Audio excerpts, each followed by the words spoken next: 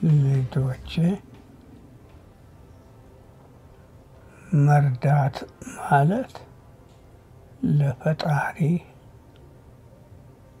ማበደር ማለት ነው።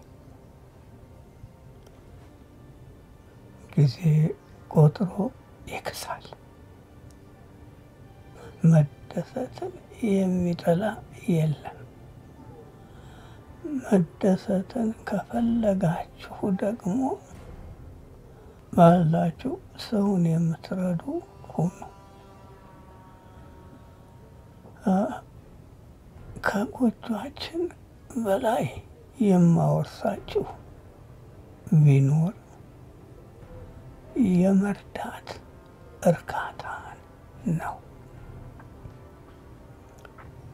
ይህን ካልኳችሁ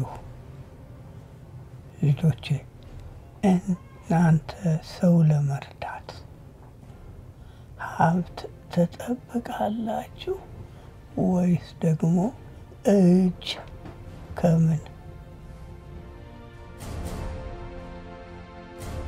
ምን አባታችሁ አላችሁና ነው እቀይና ወጣችሁ ለደሃ ሰጠን የምትሉ? ለራሳችሁ ከመረዳት ሳትወጡ መርዳት ላይ ቂም የምትሉት? የሙት ቤተሰባችሁን ቃል ተቀብዬ እኮ ማኖራችሁ ነገ በተገኘው አጋጣሚ ሀብት ይዛችሁ ደስተኛ ሰው ትሆናላችሁ ብዬ ነው።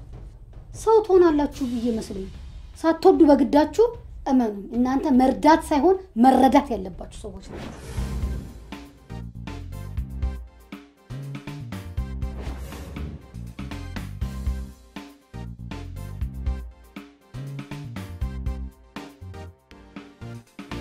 ፒፒዬ ዳኒ ለእናንተው ብዬ ነው። ነገ ቢቸግራችሁ ማንም ሰው ዞር ብሎ የሚያችሁ የለም። እዚያችሁ የምትጠቀሙበት ይሻላል። ለዚህ ነው ገንዘብ አስቀምጦ እያልኩ ነገራችሁ። እኔ እንደው ከእናንተ 5 ሳንቲም አልፈልግም። ከ10 ሰው ጋር መዝረር ደግሞ ዋጋ የለውም። ደህናውን አጥንታችሁ አንዱ ላይ ሙጭጭ ብትሉ ነው የሚሻለው። አይመስልሽም ዳኒ?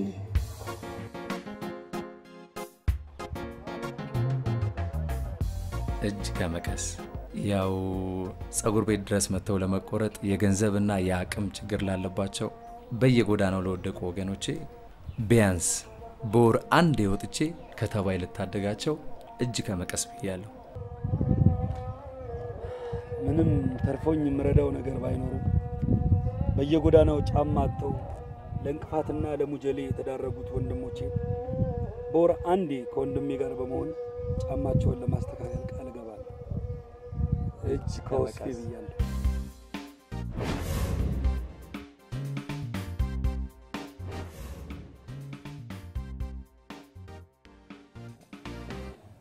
መንገድ ነው ለጧት የምትደውል?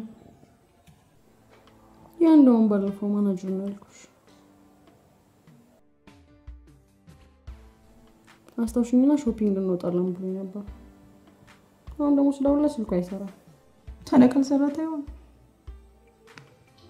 ወንድ ቤት ወንድ ይተካል። ምን አዲስ ነገር? ይልቅ አንቺ ከኔ መማር አለብሽ። ቢያንስ መግደርደሪያም ቢሆን ድንግልናሽን ጠብቀሽ።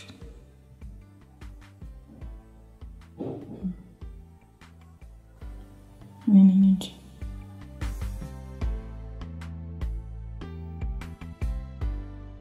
ቤቱን ወደድሽው? እንደ ቆንጆ በጣም እንዴ ቤትሽ በላት እንጂ ካም በኋላ ይሷ ቤት አይደል እንዴ?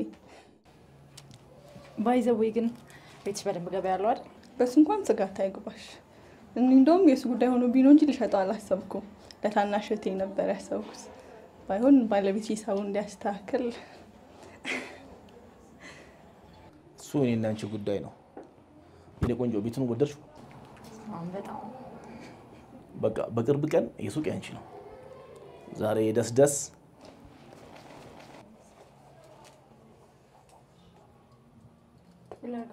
የወይንና ያልጋ አንቺ ከዚህ ትከፍያለሽ።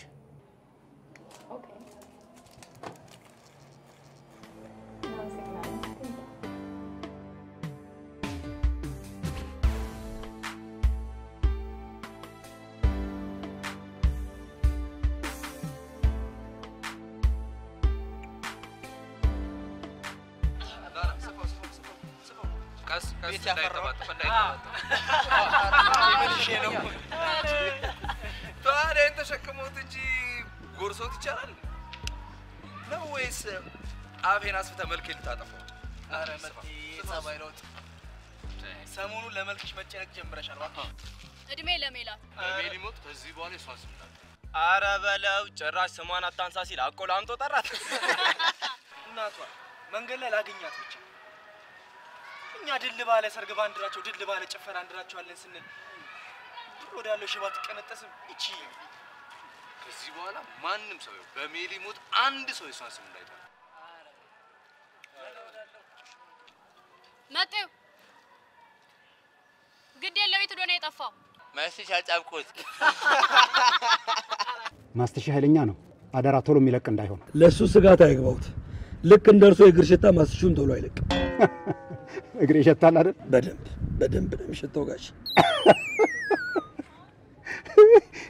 ምን እንዳሳገኝ ልንገር ባለቤቴ እንኳን እግር የረገጥከው መሬት ይሸታል የምትለኝ ነገር ትዝ ብሎኝ እውነት ብላለች እውነት በዚህ ዘመን ከነ ጥስናቶ ታክብራ የምትኖር ሴት አትገኝ ምን ታርገው ብለህ ነው ያልሞከረችው ነገር የለም የቀራት አጥንቴን በጭራሮ መቀየር ብቻ ነው ደሞስ ሰውን ከወደዱ ከነ ጉዳንጉዱ ሲባል አልሰማህ እግሮትን በደንብ አድርገው በዶዶራንት ይዘፍዝፉት ወይ ደግሞ ካልሲዮትን ምናምን ሽቶ ምናምን ነፍተው ከቤት ይወጡ ለካ አንተ ደግሞ ችግሩ ከአጥንቴ ነው እያልኩ ባይሆን ችግሬን ስለማውቀው ታዳፍነኝና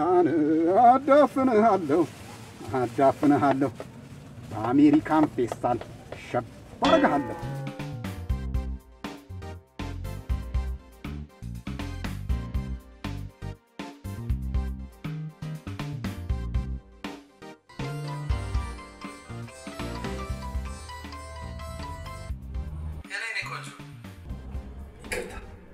ምን አጥፍተን ይቅርታ የምትጠይቀኝ? ሄሎ የኔ ማር ሞተሩን አጥፍቼ እንደውልሽ። አዎ እየነዳክ ነው እንዴ? አደራ ታዲያ ዜብራ ላይ ተጠንቀቅ። አይ ጓደኛዬ አዲስ አበባን አታውቃትማ እንዴት አገኛት ታዲያ? በእውነት ነው የምልሽ እንደዛ አልጠበቅኳትም። በዛ አጭር ጊዜ ደርሶ የመመለስ ሐሳቤን እናስቀየረች። ጓደኛዬ አንዷን ቆንጆ የአዲስ አበባ ቆንጆ ጠብሰ መሆን አለበት። እሱስ አልተሳሳትሽም። ሙድ እየያዘችብኝ ይሁን ሙድ እያስኩባት ባይገባኝም ከአንዷ ቆንጆ ጋር ሰማይን በርግጫ እያልን አይ ጓደኛዬ አረጆ መሰለኝ አሁን እስቲ ልብስ ልደርብ እየበረደኝ ነው። አንተ ገብታተኛም እንዴ? ለወቆጅ ከምን ማህበር አለብኝ? የማህበሩ ኃላፊማ መሆኑን አትርሳ። ማለትማ ለራሳው ስለማልችል አታስታውሰኝ። አሁን ፌስቡክ ቻት ያርኩን አንተ ግባናተኝ። አሁን እንደዚህ እንደታረደ በግ አይነን ያስፈጠጠች ሴት ናት አይደል? ግዴሙት በጣም ታምራለች። የባሰው መጣ የታውቃት በዚሁ በፌስቡክ አውቂያት። ሁሌ ፖስት ማድረጋቸውን ፎቶዎች ላይክ ታደርጋለች። ማውራትም ጀምረናል። እና ታዲያ ይሄ አቃታለው ያስብል? እውነት ለመናገር አያስብል። አንተ ግን ከትናንት አትማርም? እንኳን በፌስቡክ የምታውቃት ልጅ ትቅርና በአካል የምታውቃት ሜላት ሁሉ ቀርታ የለ እንዴ? ሜላት ትሙት ከዚህ በኋላ እሷን ስም ብታነሳ እንጣላለን። ደግሞ የሙዛ አታሳይ። ከዚህ በኋላ እንደውም እዚህ ቤት ሙዝ የሚባል ነገር እንዳይገባ ከፈለክ እዛው በልተህ መምጣት ትችላለህ። እቺ ደግሞ ብዙ ልብስ ስላለ በቆሎ እሸቴ ብላ ስም ታወጣለህ። ደግ አድርገሽ ትበል።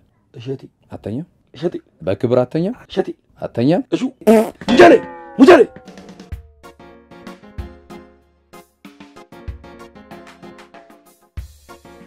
ይሄ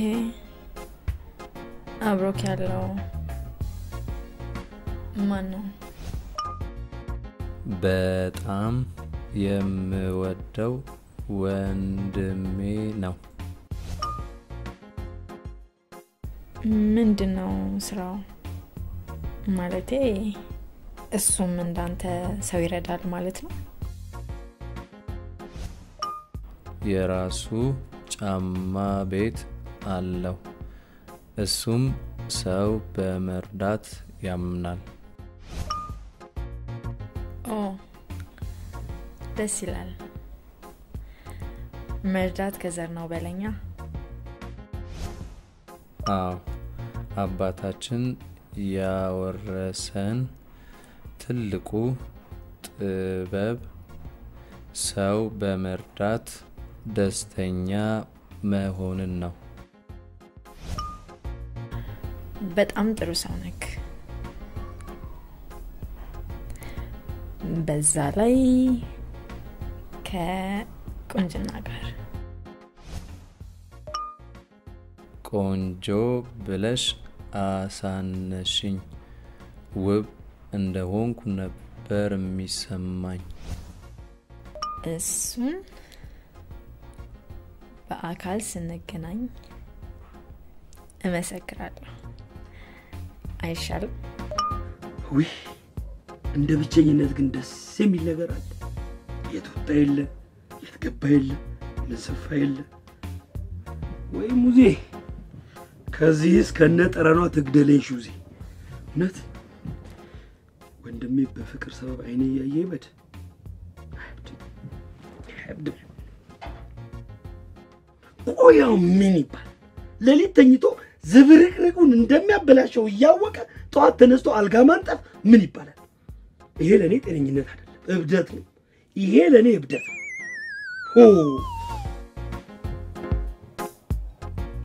አንቺን ባለኩኝ ትልቁን በቆሎ ለራስሽ ትንሹን በቆሎ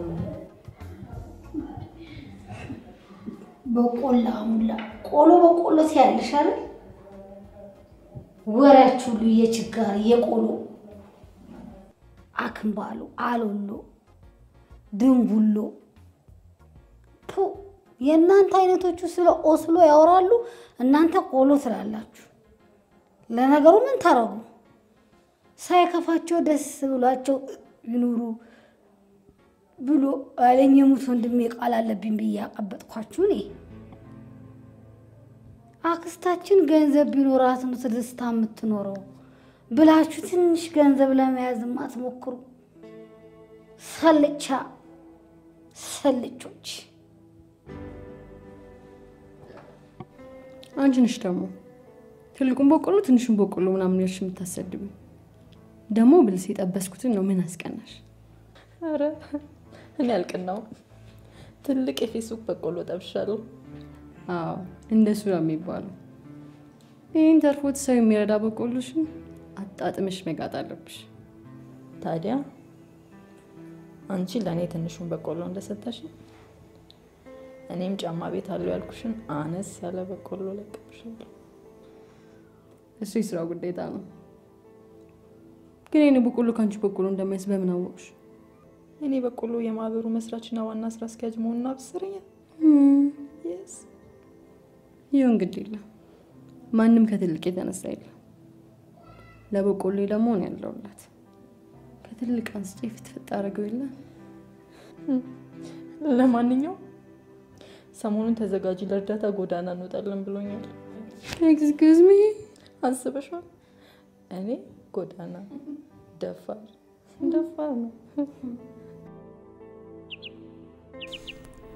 አባ የእጅ ከምን የማህበራችንን ቀን ለማክበር ንጹህ ልብና መሳሪያዎቻችንን ይዘን ተገኝተናል።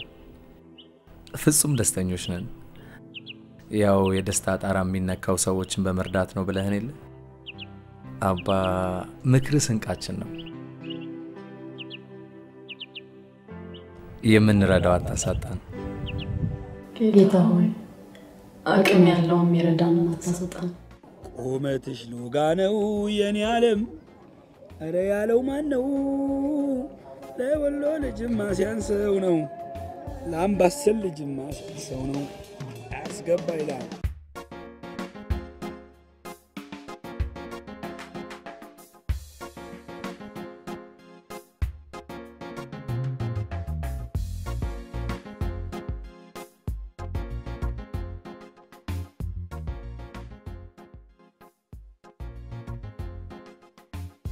አንቺ መቼም የሆነ ነገር ካልፈለግሽ ትዝ እንደማልልሽ አውቃለሁ።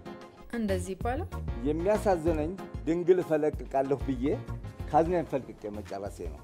እንደዛም ሆኖ ቢገጥመኝ ጥሩ ነበረ፣ ግን በጣም ያሳዝናል። ለሌላ አሳልፈሽ ሰጠሽው። በጣም ይገርማል። አንተ ደግሞ በሸክም ነው ሄደው አልኳል። አየሽ የሆነ ነገር ፈልገሻል ማለት ነው። እንዴት አወቅ? እንዴት አላውቅም። የሆነ ነገር ከኔ የፈለግሽ ቀን እንደወጣት አንተ ትኛለሽ። እኔ ደግሞ ያን ነገር የፈለኩ ቀን አንቱ ትያለሽ። ይገባኛል እኮ። እሺ አሁን አንድ ጥያቄ ነው የምጠይቀው። አጭር መልስ። እህቴ 3 ወር ጉዝ ነች። መውለድ ደግሞ አትፈልግም። እሷ እንድታስወጣ ደግሞ ብር ያስፈልገናል። ካላስቸገርኩ የሆነ ብር እንድትሰጠኝ ነበር።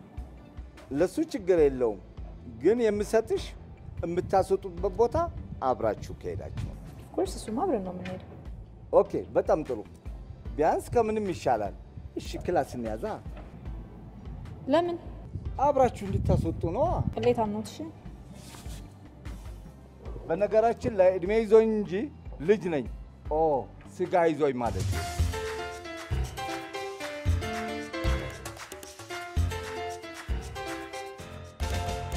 ድሮ ምን ነበር የምትሰራው? የዛሬና ያርገውና የኢትዮጵያ እግር ኳስ ብሔራዊ ቡድን ዋናተኛ ነበርኩ። ለአንድ ሀገር እግር ኳስ ተጫዋችም ዋናተኛ መሆን አይከብድም? ይቻላል እንጂ ለምን አይቻልም? እሱንም ውለታ ሰርቼ ድሃ ሆኜ እየኖርኩ ነው።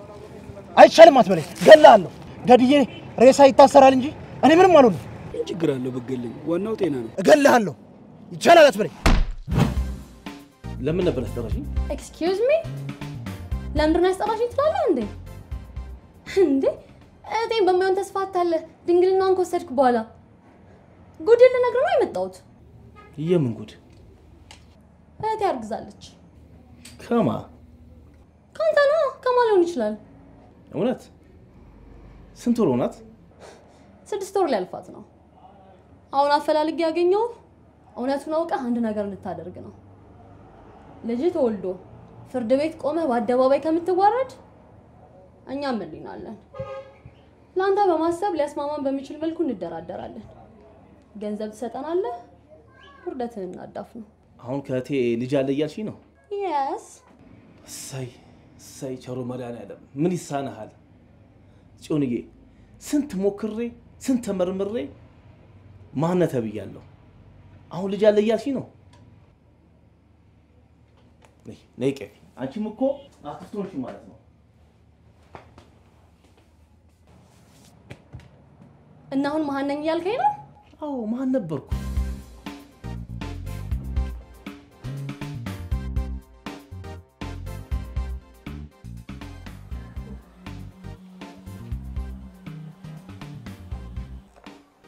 እስቲ በቆሎሽ ጋር ደውይለት።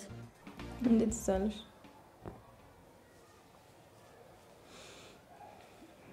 ስልክ ነቀብኛ። ኤክስኪውዝ ሚ ማክሻሽ ተነስተሽ ሰጂ። ቆይ አንቺ ብትቀበኝ ምን ትሆኛለሽ? ይልቅ ጊዜ አትፍጂ። ነገውን ቁጣሪውና ስራው ጀመር። እና ዛሬ ሪንግ ላይ ነበርሻ? ኧረ ተወኝ መጤ። እኔ በጽሁፍ ነው ቅጥልጥል ሲጻፍ ማቀው። በቦክስ ቅጥልጥል ያስወራኛል። እውነት አንጎሌን ያፈሰሰው። ከዚህ በኋላ በትክክል ማሰብ አይመስለኝም። ክትክታና ወይራ አይዞ ግዴ አይዞ ግዴ አይዞ ስልኳን አንጫ።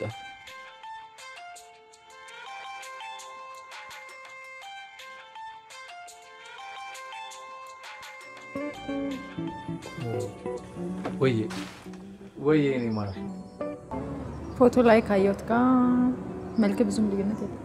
ለነገሩ አንቺም እንደዛው ነሽ። አይ ያንተን ያህል እንኳን ውብ አይደለሁም። ሳገኝ መሰክራለሁ ያልሽውን በተዘዋዋሪ እየነገርሽኝ ነው ማለት ነው? እንደዛ ነገር። ለማንኛውም እርዳታ እንዴት ይዟል? አሪፍ ነው። ያው ውጣ ውረድ ቢበዛውም ግን እርካታው ይበልጣል። ጥሩ ነው። የማህበሩ ስም እጅ ከምን ነው ብለኸኝ ነበር? እጅ ከምን? ፕሮፋይል ላይ ያለው ፒክቸር ትርጉም አለው ማለት ነው? ያ የማህበሩን ዓላማ ለገባቸው ሰዎች ያው ቀለል ያለ መግባቢያ አይፍ ቀለል ይቅርታ።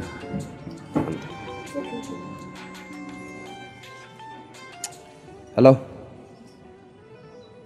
ወይ ሰላም ነው? ምን አዲስ ነገር አለ?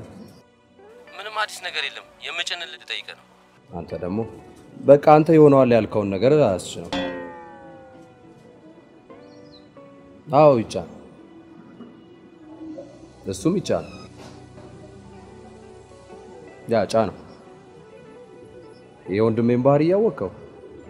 ለራሱ ደውልለትና ፍላጎቱን ጠይቀው ባለ መሰረት ጫነለት። በቃ እሱ የሚመቸው የጋሻው አዳል ምናምን ነው። ጨማምሬ ጭንለታለሁ። ቻው። እሺ ቻው። ሶሪ። ይገርማል። የወንድምህን ምርጫ ለማወቅ ከባድ ነው። ያውን በጣም የምትወደው ወንድም ነው። ያ እሱስ ልክ ነሽ፣ ግን የሱ ፍላጎቱ የሆነ ማለት ከመርዳት ውጪ ብዙ የሚያረካው ነገር የለምና መገመት ይከብዳል። ስለዚህ ራሱ ጋር ደውሎ ፍላጎቱን ጠይቆ ቢጭንለት ይሻላል ብዬ ነው። በጣም ደስ ይላል። ያው ከዚህ በኋላማ ቤተሰብ ሆነናል አይደል? ያ ምን ቀረ? እኔም በጣም የምወዳት ታሪክ የሚረዳ ሰው ስለምትወድ ጊዜ ካለው ብናስተዋውቃቸው አሪፍ ይመስለኛል። እውነትሽን ነው? ያ ደስ ይለኛል። ታዲያ እናስተዋውቃቸዋለን። አንዴ ባዝ ነው። ኦኬ ኦኬ እሺ።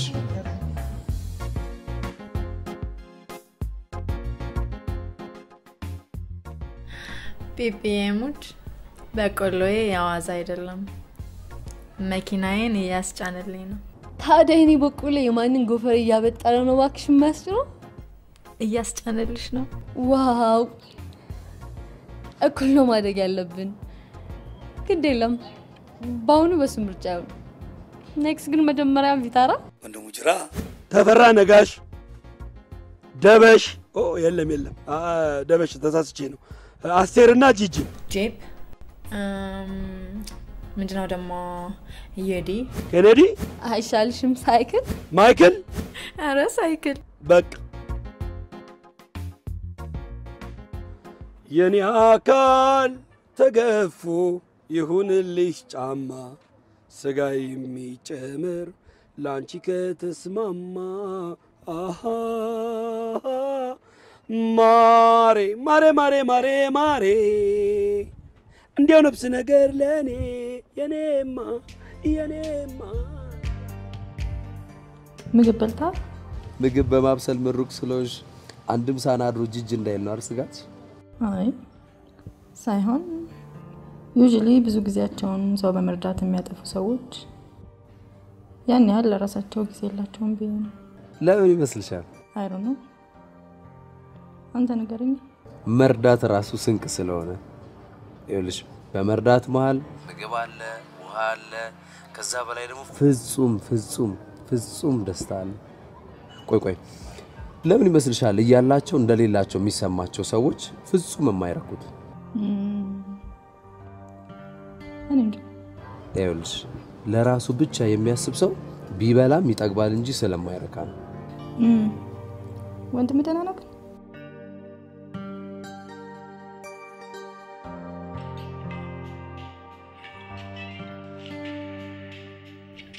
ትመርጣለህ? አመርጥ። ምንድነው የምመርጠው? ሀ ከኔ ጋር ማውራት፣ ለካንዲ ክራሽን መጫወት። ሐመራዋ ካንተ ጋር ያወራው ካንዲ ክራሽ መጫወት። ለራሴ ካንዲ ክራሽ ሳልጫወት ያሳለፍኩት ጊዜ እየጸጸተኝ ነው። አፍቅሬያታለሁ እያልኩ እኮ። ታዲያ እኔ ምን አገባኝ መጥ? እኔ ምን አውቃለሁ? እኔ ተፈቅሬ አላቅም፣ አፍቅሬ አላቅም። እኔ እኮ ከጫማ ጠረን ውጪ ሽቶ ጠረን ምናምን ብትለኝ ምንም አይገባኝም። መጥ እሱማ አውቃለሁ። ቦዲ ከሚይዘው ተንፍሼ ይቅራለኝ ብዬ ነው።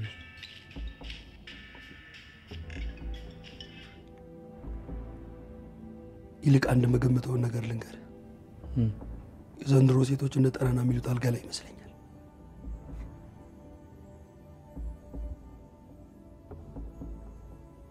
ከጋብቻ በፊት ለማሰፋት ካልሆነ ሱሪ እንዳታወልቅ። ኦኬ። ለመጀመሪያ ጊዜ ከኔ አልፋ ስለምወደው ወንድም የምትጨነቅ ሴት አጋጠመች።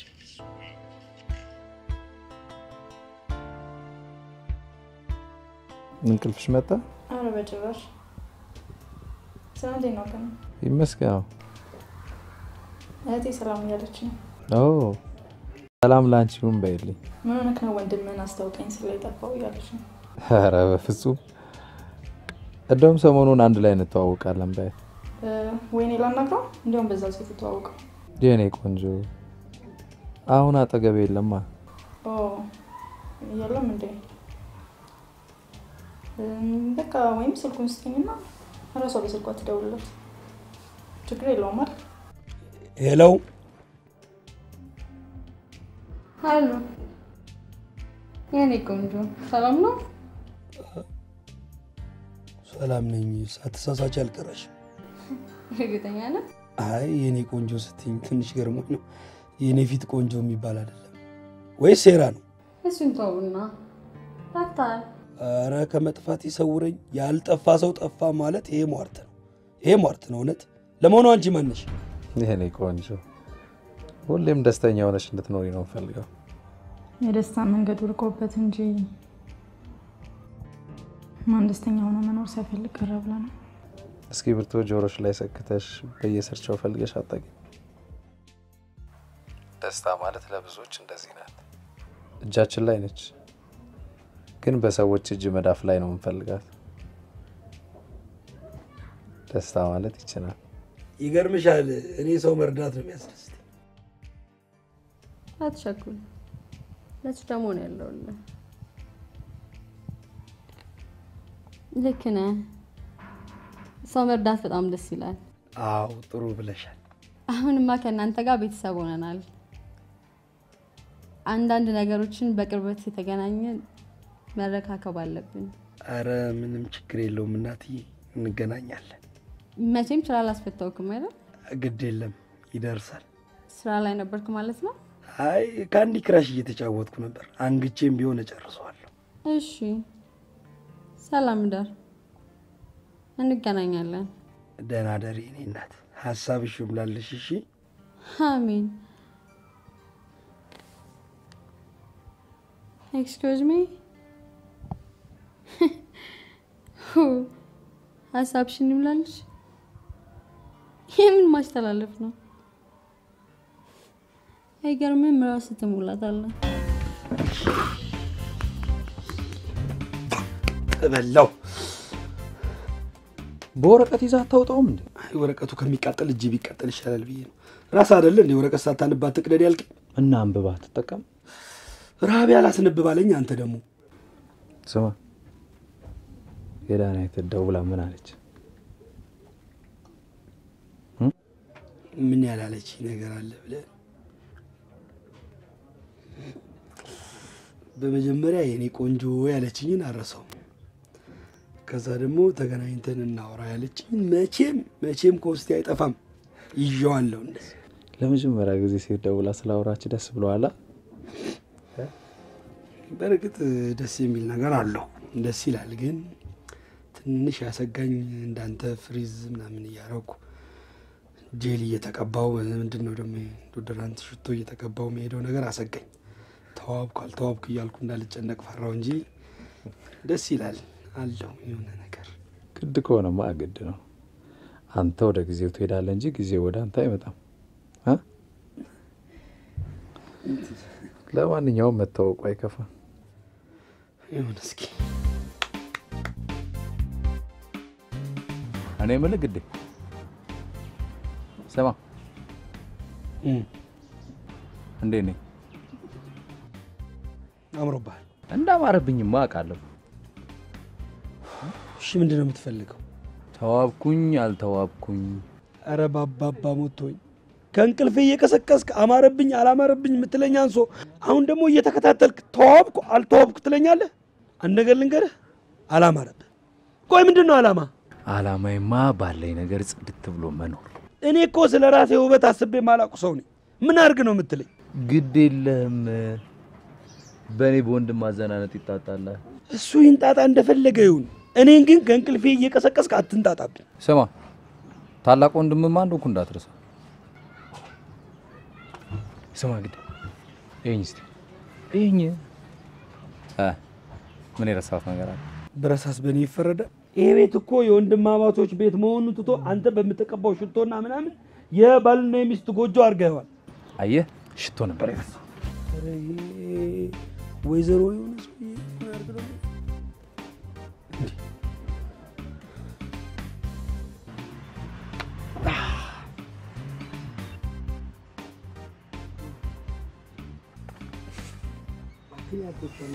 ደስ አይልም? ኧረ ምንም ደስ አይልም።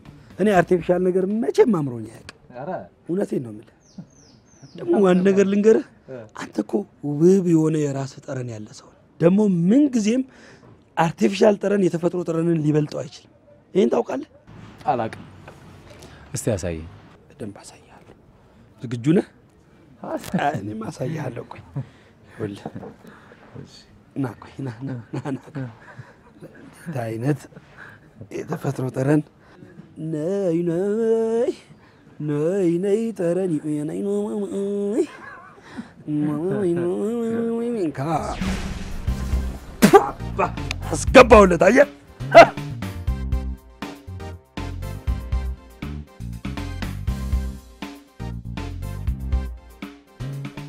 ምንድነው የምታካብጂው? አንዱ ለብሰሽ አትወጪም? ኤክስኪውዝ ሚ የሚሄደው እኮ ጫማ ቤት ያለው ሰው ጋር ነው። ስለ ጫማ ደግሞ ጠንቅቆ ነው የሚያውቀው። ስለዚህማ ግዴታ መሆን ያለበት ብራንድ ነው። በረንዳ ነኝ።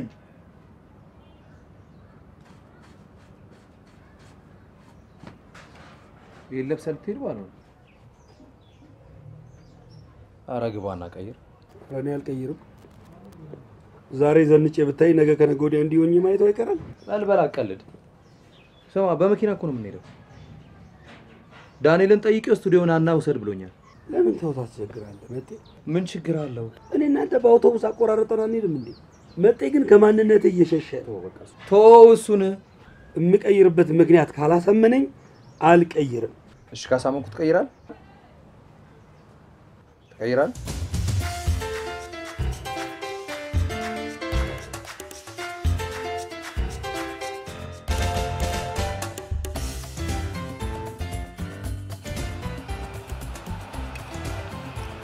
ቆይቶ ነው። ምን ነው ባይሆን አንቺ አታውቁሽ? በጣም ይቅርታ። እኔ አልጎርስም። ጉርሻ አትወድም? አይ ጉርሻ የመውደድ ያለመውደድ ጉዳይ ሳይሆን ብዙም ጥቅሙ ስለማይታየኝ ነው። ምክንያቱም በእጄ መብላት ይችላል። እኔ የጉርሻ ጥቅም የሚታየኝ በእጃቸው መብላት ለማይችሉ ሰዎች ሲሆን ነው። ተሳሳትኩ እንዴ? ኧረ ልክ ነህ። በጭንቅላት ባሪ ሰላም ነው? ጉርሻ ማለት ይሄ ነው።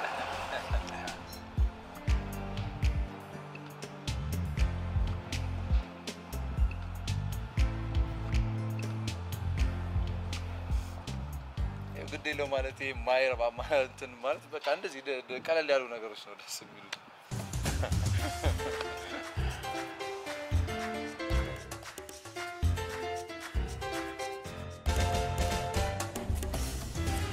ባሩኮ ምን ልታዘዝ? ሚላጭ የሚከረከም ቅርስ ምን ወደ ሌላ ቁም ልጅ አወርደው ምን ይደረግ?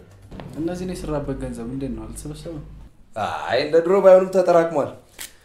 ከዚህ በኋላማ ልደት እየጠበቅን በየቤቱ እየዞርን መቁረጥ ሳንጀምር አይቀርም። ለምን እባክህ? ሰው በጥፍር መቁረጫ መቁረጥ ጀምሯል አሉ ነው እኔ አይደል አሉ። ኤኒዌይስ መኪና የሞተር ስላስፈለገው ገንዘብ እየለቃቀመች ስለሆነ ነው። ኧረ ባሩኮ ስቃለር ነው እንዴ? እንደዚህ ልጅ ከራሴ አውጥቼ መስጠትሽ አስመሰልኩታ ልይልሽ ያለው። ቆይ ይሄስ ቢሆን የራስ አይደል እንዴ? እንዴት እንደዚህ ታስባለህ? የሆነ አዲስ ነገር ያለ ይመስለኛል እዚህ ቤት። ምንድነው እባክህ? አይሻ እኔም ቤቱን ፏ ብለናል እንዴ? ኦኬ ከሜላት በኋላ ለውጥ አለ ማለት ነው። ውይ ዳኒ በሜሊ ሞት ከዚህ በኋላ ስሟን አታንሳ። እኔ ከዚህ በኋላ አዲስ ሰው ነኝ። እድሜ ለሜሊ ባይ አትጸዳም። እኔ ጽድት ያለ ሰው አግኝቻለሁ።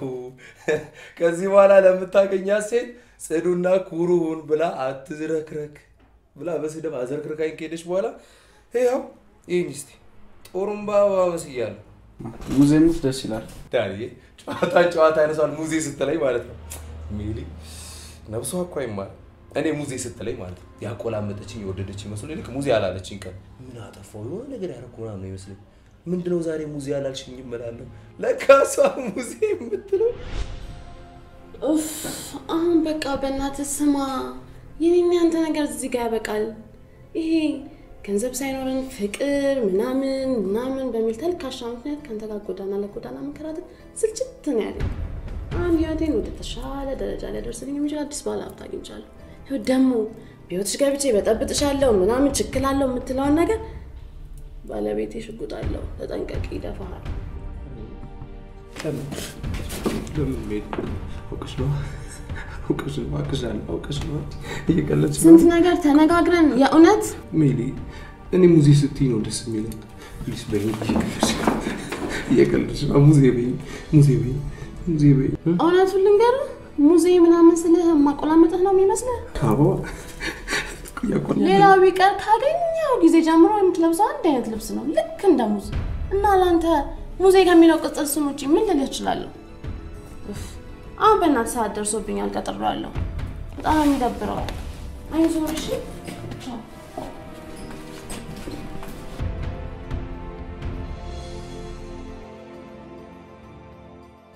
አይዞ አሁን እኮ ሴቶቹ እግረኛውን በሽተኛ እየመሰላቸው መጠጋት አቁመዋል። ለማንኛውም መርሳት ነው። ሁሉም የዘራውን ነው የሚያጭደው። አንተ ግን በአዲስ መልክ ስራ ጀምረናል እያልክ ነው። ግድ ነው አዳንዬ። ይሄ በፊት እየተዝረከረኩ የተነሳው ፎቶዎች የምለቅበት ፌስቡክ ጥርቅም አድርጌ ዘግቼ በአዲስ መልክ ፌስቡክ መጠቀም ጀምረናል። እንደዚህ ጽድት ብዬ በእጅ ከምን በማህበራችን ስም አይተዋል አይደል እንዴ? አይቼዋለሁ። ይልቅ በማህበረሰብ መክፈት ደስ ብሎኛል። ለማንኛውም ነገ መስክ ትወጣለህ መሰለኝ። አዎ እንወጣለን። የሚያስፈልግ ነገሮች ካሉ ቶንዶስም መቀስም መጠቀም ትችላለህ። ቴንክ ዩ ዳድ። አሁን ቸራውኛ ነው። የእርዳታ ድርጅቱ በቁጥራችን ስር እየዋለ ነው። ደግሞ ነገ መስክ እንወጣለን ብሎናል። በጣም ጥሩ። ይህ በጣም ትልቅ ነገር ነው። ስለዚህ እያንዳንዱ እንቅስቃሴያችን በጥንቃቄ መሆን አለበት። በተለይ ደግሞ ለኔ መደራደሬን አሳልፌ ከሰጠው በኋላ ይሄ ብቸኛውና ትልቁ አማራጭ ነው። አይዞሽ በቅርቡ ደስተኛ ሆነን ሳንሳቀቅ እንኖራለን።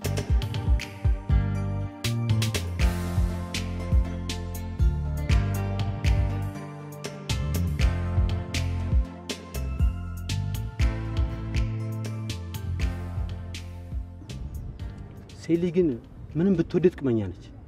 3 ወር ሙሉ በፍቅር አብረኝ የኖረች ጓደኛዬ አንተ ሰርተ መለወጣችንን ብላ ገና ለገና ረዳትነት ጀመረ በላይ ገዛ ጓደኛ ያጠብሰው መሰለ። ግዴ አንተ ብቻ አሪፍ አድርገህ ስራልኝ። እኔ ፈሳሽን ቢሆን አስቀብቼ ማንነቴን አሳያታለሁ። ለሷ ስትል ፏባትል ጥሩ ነው።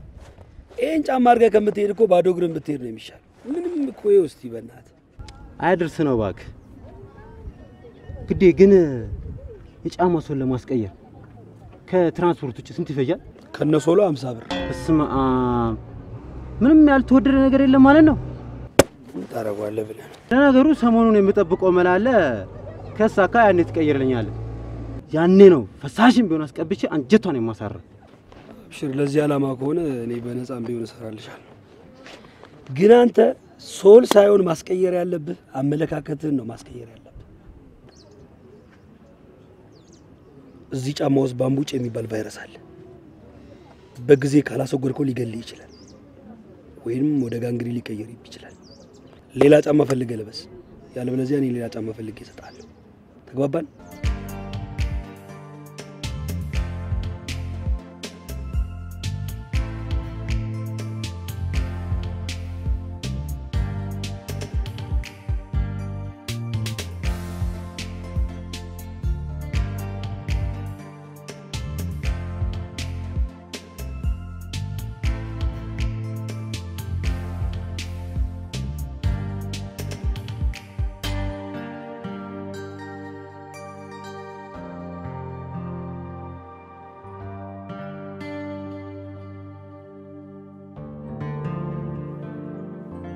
ልጄ ጠላትህ ከራስ ላይ እንደዚህ እርግፍ ይበል።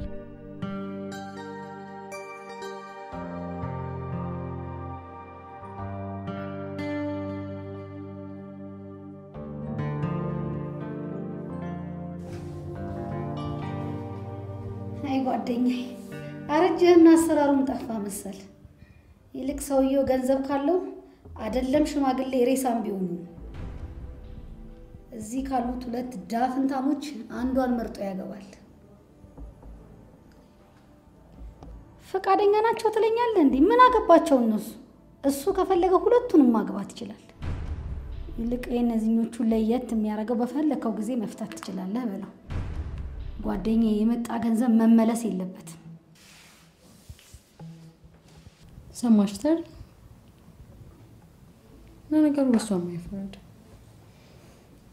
እሱ እንኳን ልክ ነሽ። ወንድ ሁሉ አይኑን እንደገለጠ ለሷ መች ይገባታል? አክቹአሊ እኛም ከውጭ ከሰጠናት ቆይተናል። አንቺ ምንሽን ሳስበው ነው ደግሞ ደፍሬ እንኳን እንዳልሸጠው ፈሪውን ጠንቃቂ ያደረገኝ አላውቅም። ፒፒዬ የኔ ጣማ በፍጹም እንዲደርስሽ አልፈልግም። ይልቅ በእኔ በኩል ያለኝ አንድና አንድ አማራጭ መጠሪያ ብቻ ነው። ልክ ብለሻል። እንደውም እስካሁን ፈዘሽ። ወይ ደግሞ ታናሽ ወንድሙን ወዲህ በይውና ትልቅ ነበርን ትንሽ ምን ይሆናል አስብላ።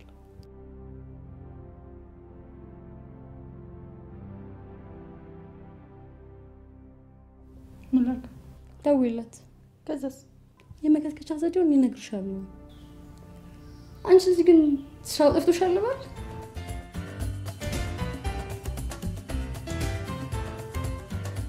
ይበላል በገንዘብ ይጠጣል በገንዘብ ከየት ይመጣል ገንዘብ?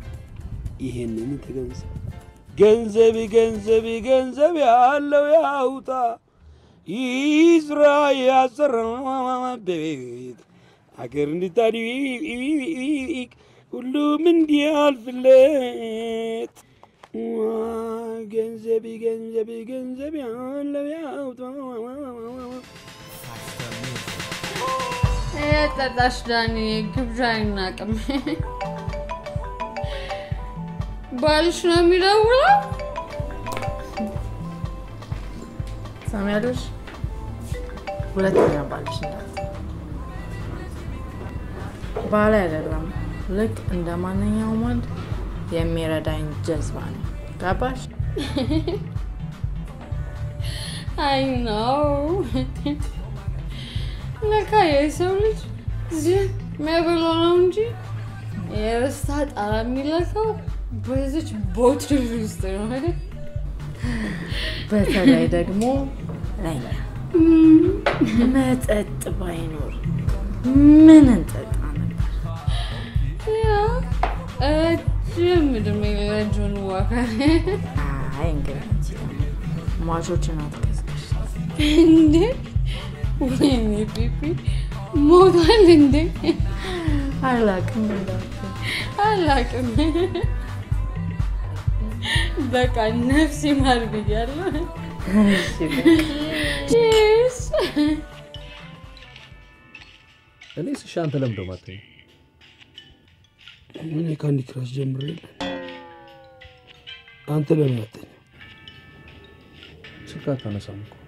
ምናልባት አልጋውን ስላነጠፍክ ይሆናል እንቅልፍ እምቢ አለ። ግዴና ፍቅር ይዞኝ ነው። ኧረ እንቅልፍ እምቢ ይላል እንዴ? አንተን እንደዚህ ያደረገ እኔም ቦጅባጃውን ቢይዘኝ እንደ ግመል አቁሞ ነው የሚያሳድረኝ።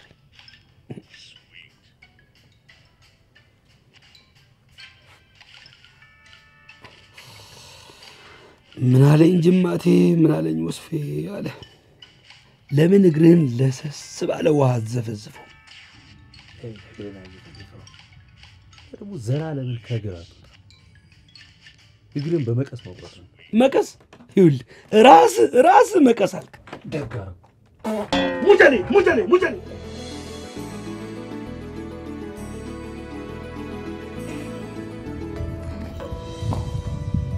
ጭራሽ ተናንቀናላ። ምን እያረጋችሁ ነው ባካችሁ? የምረግኝ ምን እየሰራን ነው?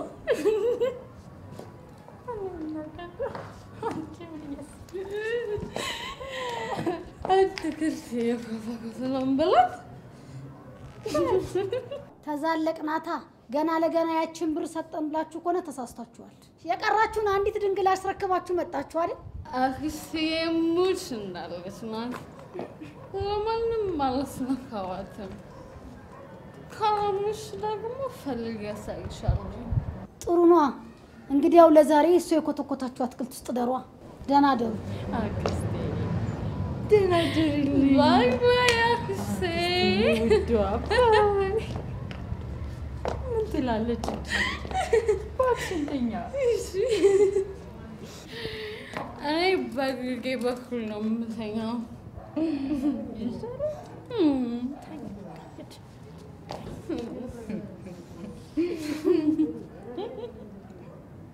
ድንጋይ ነው ትራሱ ይሉታል።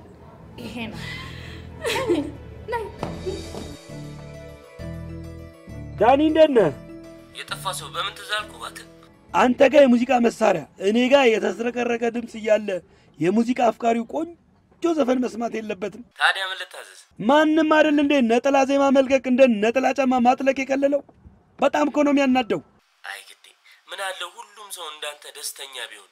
ይኸውልህ ዳኒ እኔም ሞቼ ዋይ ዋይ ከምትል ዋይ ዋይ እንዴ ዋይ ዋይ ዋይ ዋይ ስትል ምን ትዝ አለኝ መሰለህ? አይ እኔ ነገር ይኸውልህ ዋይ ዋይ ስትል የጥላውን ገሰሰ ዋይ ዋይ የሚለው ያ የረሃቡን ዘፈን ነው። ማንም ሪሚክስ አድርጎ ኤንዷን መጨፈሪያ ከማረጉ በፊት እኔ እናንተ ለስለስ አድርገን እንስራው። አዎ ይሻላል። ያ ነው የጥላውን ገሰሰን ዋይ ዋይ ዋይ ዋይ ሲሉ የረሃብን ጉንፋን ሲስሉ ያዘመንኮኝ ባይኔ የሚለው ነው እንዴ። አስረቀረኩብሽ አይደል? ይኸውልህ አልሞተም እኮ ድምፅ። ከዛስ ምን ከዛስ አለው? ያው የሚጥላት በሽታ አልፎ አልፎ ነበር የሚጥላት። የትናንቱ ደግሞ የተለየ ነው። አይን እያየ እኮ ነው ባፍጤማ የተተከለችው። ወይኔ አክስት ይገርማል። አሁን ታዲያ እንዴት ናቸው? ይቀላል። እሷማ ምን ትሆናለች? እኔና ፒፒ ነን ሆስፒታል በረንዳ ላይ ያለ እንቅልፍ ያደርነው። አይን ያስታውቃል። ያ በጣም ቀልቷል። ለምን ገብተሽ አታርፊም? የእኔ ቆንጆ አይሻልም? እሄዳለሁ። በዛ ላይ ደግሞ ለጓደኛዬ ሰርግ ወጪ ብዬ ካንተም የተቀበልኩትን ብር ለልጅቷ ሳልሰጥ ወደዚህ ስል ዋልኩ አደርኩኝ።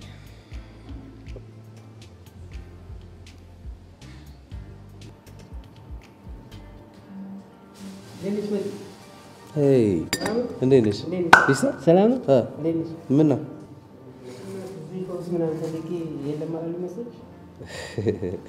ይባረክ።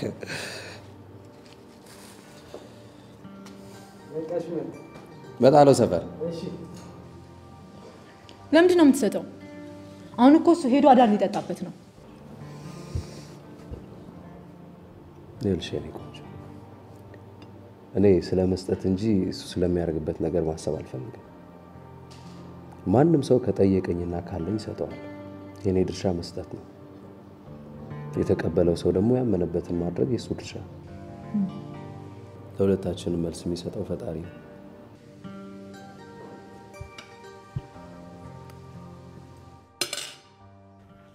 ሄሎ አሉ። ደህና መሸሽ? ደህና ነኝ። ምን ነው ድምጽሽ ሰለለ? ሰላም አይደለሽም እንዴ? ትንሽ ስሜቴ ጥሩ ስላልሆነ ነው። ምን ነው? ምን አጋጠመሽ? አክስቴ ታማለች። አገር ውስጥ ታክማ መዳን ስለማትችል ወደ ውጭ ሀገር ሄዳ እንድትታከም ሐኪሞቹ ነግረውናል። ውጭ ሄዳ እንድትታከም የጠየቅነው ገንዘብ ከአቅማችን በላይ ነው። ለጊዜው በየወሩ የሚወሰድ መድኃኒት ታዞላታል። እና ምን ችግር አለ? እና መድኃኒቱ ትንሽ ውድ ነው። ለመድኃኒት መግዣ የሚሆን ብር ደግሞ እጃችን ላይ የለም። ውይ እኔን አይ በቃ ምንም ችግር የለውም፣ እንረዳዳለን። እሺ አይዞሽ፣ ምንም አታስቢ። በቃ ጠዋት መጠሪያ ጋር ገንዘብ አስቀምጥልሻለሁ፣ ሄደሽ ውሰጂ። አክስትሽንም መጥቼ ባያቸው ደስ ይለኝ ነበር። ብዙ የትእዛዝ ጫማዎች ስላሉኝ ስራ መግባት ስላለብኝ። በቃ እግዚአብሔር ፈጽሞ ይማርልሽ። አይዞሽ እናቴ። አሜን። እሺ ሰላም እደር።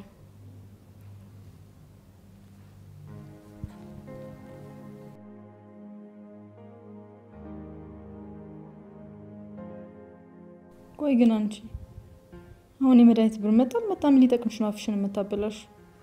ኤክስኪውዝ ሚ ይጠቅመኝ ባኬዲ ጣልቃ አትግቢ። ይሄንንም እሱ ነው የሰጠኝ። ለነገሩ ምን ማድረግ ይቻላል? ኦልሬዲ አንድ ጊዜ አፍሽን አበላሽተሻል። ለማንኛውም ነገ ጠዋት መጠሪያ ጋር ሄደን ብሩን እንወስዳለን። ይሄን ፈጥኖ ዳራች ገንዘብ ላይ ለመስጠት ይዘው ከታ አድርጎ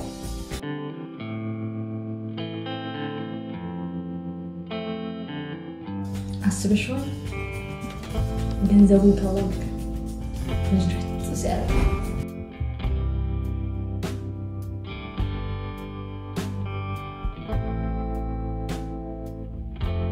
ገንዘቡን ቀንሱ በሳውሱ ነው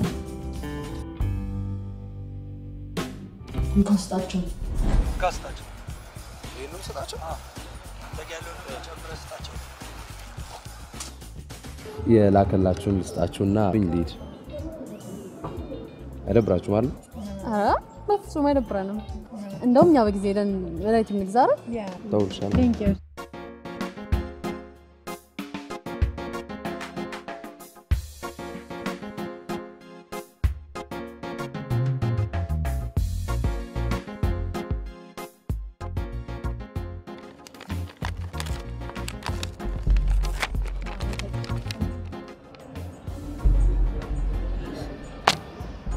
ውይ በቃ ለዚህ ነው።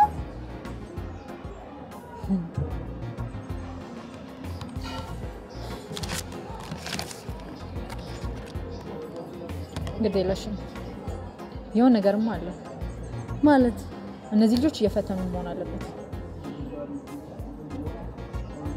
ታዲያስበሽው የኒጆ ባለቤቶች ሆነው ሊያውም ለመድኃኒት ጠይቀው ነው 800 ብር የሚሰጡ።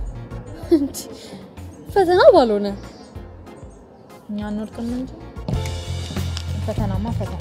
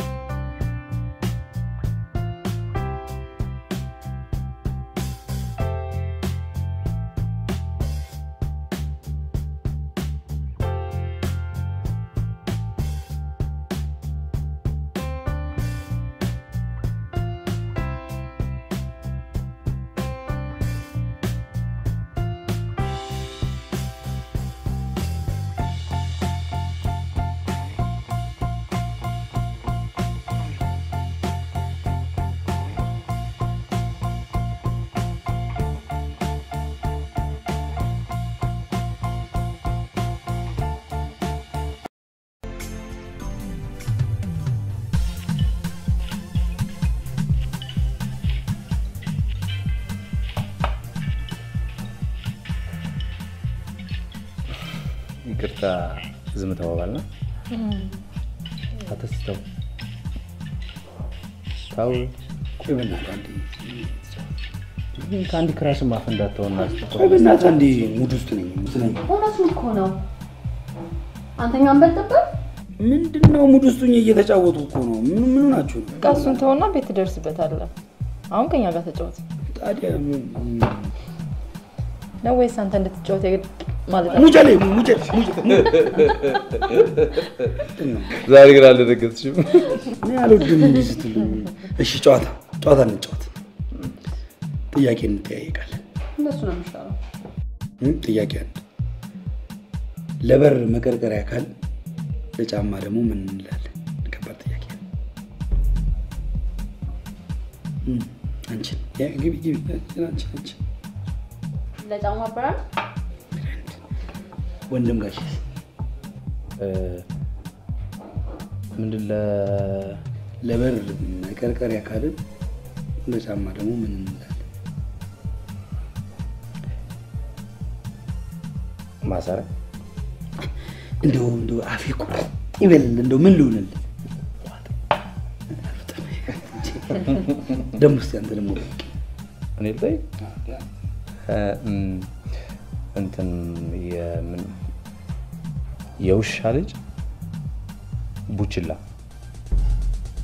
የአህያ ልጅ ውርንጭላ ካልን የቅጫም ልጅ ምን እንላለን? ቅጭምቡላ ነው። ቅጭምቡላ ኦኬ። ይቅርታ ጥያቄ መጠየቅ ይችላል እንዴ? በተራሽ አይደል? እንዴ ግቢ ጠይቂ። ቤትን ቀይር። አርጊው ቅፍ ቅፍ አርጊው ሳም ሳም ሰይ እናት እንደሌለው እንደሰሰና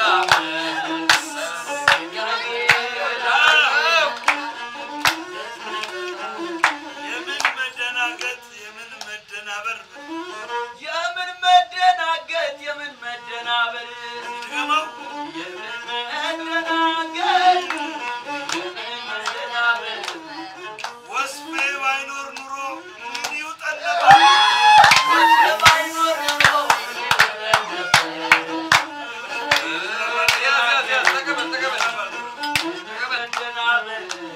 በላጣና ራስታን ምን እንዳደረገው በላጣና ራስታ ምን እንዳደረገው ደብል አድርገው በላጣና ራስታ ምን እንዳደረገው ያው ራስታ ይሻላል ቁርጡ የታወቀው ያው ራስታ ይሻላል ቁርጡ የታወቀው ራስታ ይሻላል ቁርጡ የታወቀው ገዳዬ ገዳዬ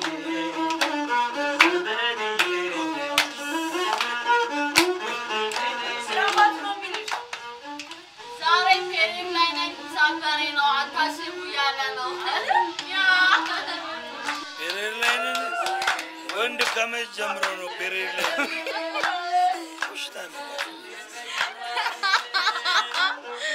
ፔሬድ ላይ ነኝ ማለት ደሞዝ ላይ ነኝ ማለት ነው። አው ፔሬድ እና ደሞዝ ምን አገናኝ? ሁለቱም በወር አንዴ ይመጣሉ፣ በአምስተኛው ቀን ይያሉ።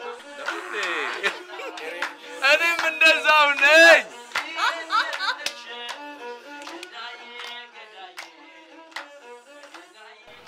መኪናም ነዳጅ ጨርሳ ቆማለች። በአይላንድ የላክነው ልጅ በእርግጠኝነት አይሰጥም። ስለዚህ በቃ እንደምንም ገፍተን እናስጠጋትና እዚህ አካባቢ አልጋ ፈልገን ማደርኩት። እንዲህ ነው የምታስበው? ግን አንተ ሰውዬ ኮሽታ አለብህ እንዴ? ጫማ ቤቱን ለማን ጥዬ ነው እኔ ደጅ ማድረው? ብትፈልግ አንተ ከሚስት ጋር እኔ ደግሞ እሷን ይዣት እሄዳለሁ አይደል?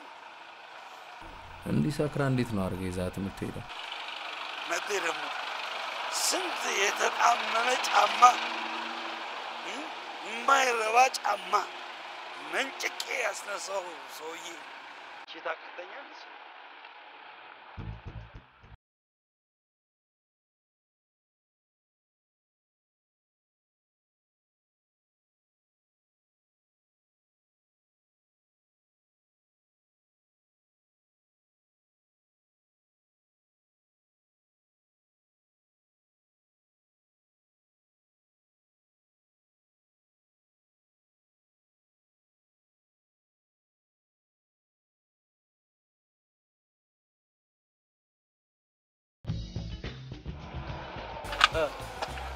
አረጋጋሙ ባይላንድ አንገጭማ በቃ ራቁታችን ደግ ዛሬ ብርድ ልብሱ ይሰጠው በቃ። እኔ በዚህ ሰዓት ብርድ ልብስ ምን ያደርግልኛል? ኧረ መጤ እኛ እኮ ብርድ ልብስ የምንለው ቤንዝላችን ነው። ቢያንስ እንኳን ቤትሽ ሊያደርስሽ ይችላል። የታል ማጋን ያለው ብርድ ይገጭት ታስታግጩት በቃ መልግጩት የታል ይገጭሻል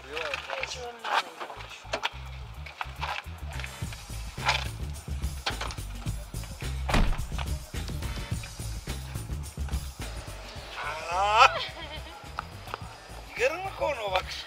በጣም ምሽት ጨረቃ ደመቀች ብርሃኗን ለእኛ አለች።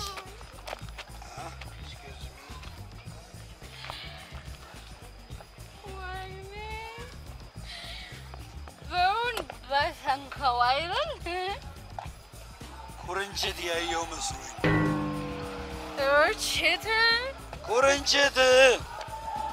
ኩርንችት ወስፌና ኩርንችት ምንና ምን ናቸው? የኔ የግድ የለው እንጀራዬ ናቸው። መጤ እንደዚህ ሰክረሽ ማመንዳት ጥሩ አይደለም። ባይሆን ግን እኔ የፈለጋችሁበት ቦታ ደርሳችኋለሁ።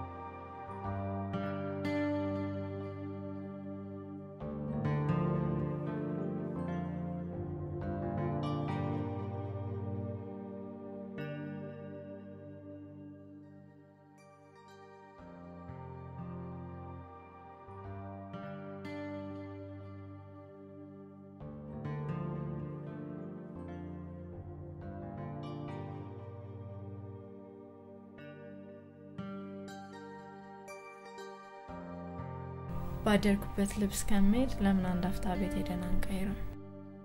ምን ያስፈልጋል? አንቺ እኮ እንደዚህም ቆንጆዬ ነሽ። ዛሬ እኮ ለኔ ልዩ ቀን ነው። የናፈኩትን ማህበር ላይ አይደል? አረ ቶሎ ጨራርሰን ብንወጣ ይሻላል። ግድ የለው ይሄኔ ቀድሞን ደርሷል። እኛ እዚህ ዓለማችንን እንቀጫለን።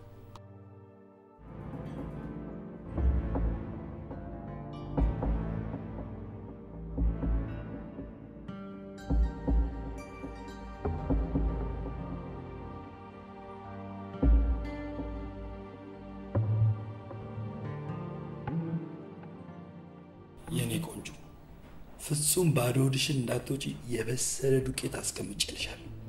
በቁጥሩ መሰረት ውሃው 60 ላይ ካደረግሽው 3 ማንኪያ፣ 90 ላይ ካደረግሽው 5 ማንኪያ ዱቄት አድርጊና ብጥብጥ አድርገሽ ጨልጪ። ሌላው የትራንስፖርት ከቸገረሽ እዛው ቶታ ኪስ ውስጥ ገንዘብ አስቀምጬልሻለሁ፣ ሂጂና ውሰጂው። ይኸውልሽ የኔ ቆንጆ አደራ፣ ቁልፉን ጫማ ቤት ግድግዳ ላይ ሚስማር ስላለ እዛው አንጠልጥይ እንዳትረሺ።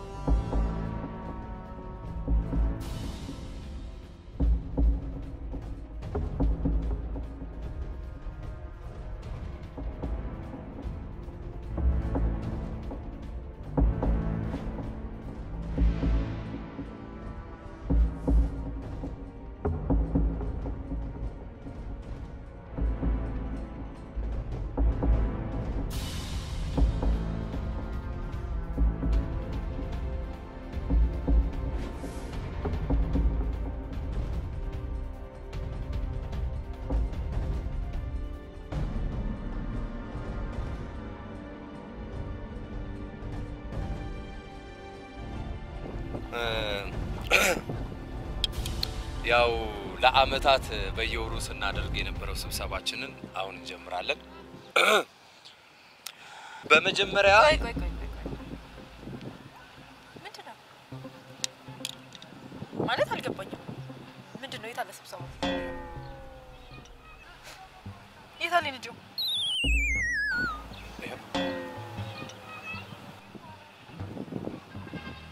አባላቶቹስ? እኔና እሱ። ቆይ እየቀለዳችሁብኝ ነው? ምን ማለት ነው መቀለድ ማለት? ይሄ እኮ ለእኛ ትልቁም ነገር ነው።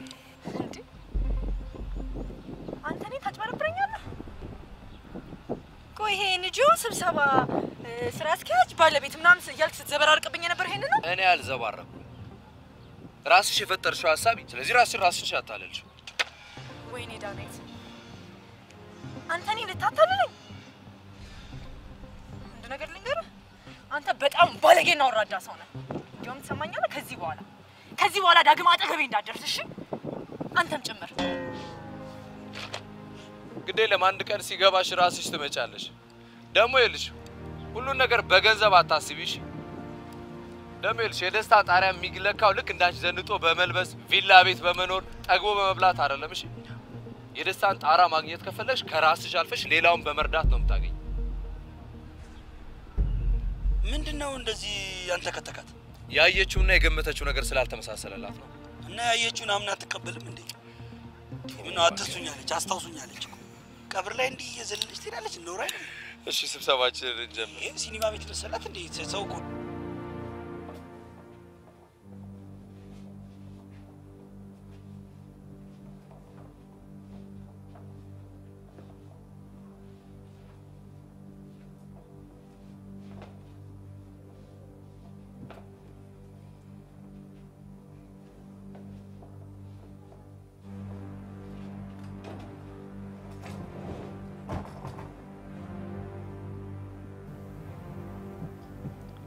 በህይወቴ እንደዚህ ተሸውጄ አላውቅም ደሞ እኮ ድፍረቱ ሰው እንደዚህ ፈጣጣ ይሆናል አንቺ የቤቱ ግማት ያለው ኮተት ኪስ ውስጥ እኮ ያገኘሁት ወስፌ ጅማት ኩርንችት ምናምን እኮ ነው ይሄ ጅማታው ግን ምን አስነክቶኝ ነው በእናትሽ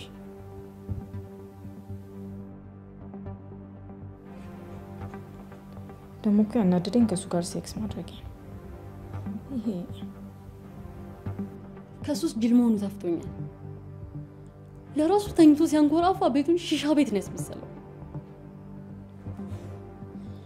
የኔስ አንዴ ቁርጡ ታውቋል አንቺ ግን ይሄ ማን ነው መጠሪያ ነው ማበጠሪያ የሚሉት ሴክስ አደረኩ ብሎ ጀግንነት እንዳይሰማ ሄደሽ ሱቁ ድረስ ማዋረድ አለብሽ አንቺ ደግሞ ሱቁን የታውቀን ሄጄ ማዋረድ ሱቁን ማውቅ አይጠበቅብሽ ሄደሽ አንዱን ጎዳና አሳየኝ ብትዩ እጅሽን እየጎተተ ሄዶ ያሳይሻል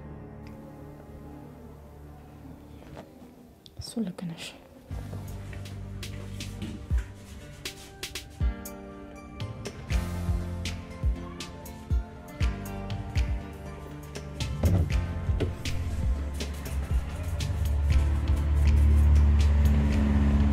ትልቅ ትምህርት ነው የሰጠኸኝ አንተም ቀን ሰው ረዳለህ ብዬ አስቤ አላውቅም ነበር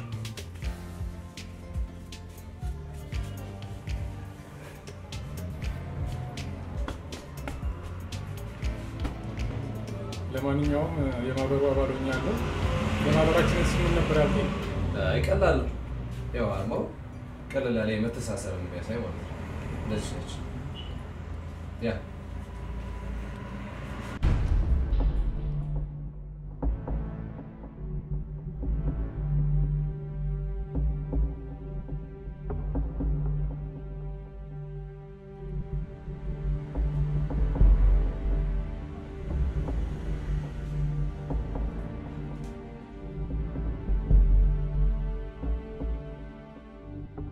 እናንተ አንዴ ውጪ ነው ይቅርታ መጣው